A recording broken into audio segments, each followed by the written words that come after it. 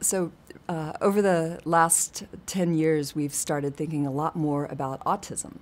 And autism now affects 1 in 150 children in the United States and is on an exponentially growing curve. Part of the increase is due to improved diagnosis, but that doesn't seem to account for all of the increase. So there's a lot of concern about how rapidly autism seems to be growing worldwide these days. One of the things that attracted us to work on autism is that there are several shared problems that we have been trying to address with technology that look like they could be immediately helpful to people on the autism spectrum. For example, many people on the autism spectrum have difficulty reading and responding to social emotional signals in real life.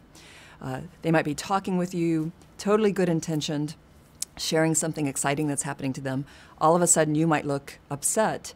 They don't see that you look upset. They keep talking in a positive way. You might start to feel offended and more upset, and they completely miss those cues. So the best intentioned interactions can backfire and become quite unpleasant without them even being cued into what is malfunctioning in that interaction.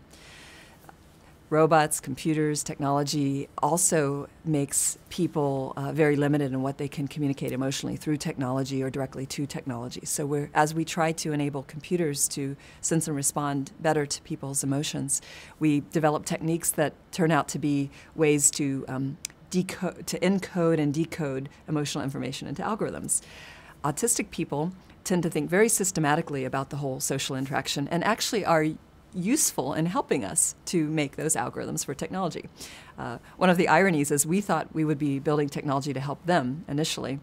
We're now finding that many of their insights are actually helping us build the technology better.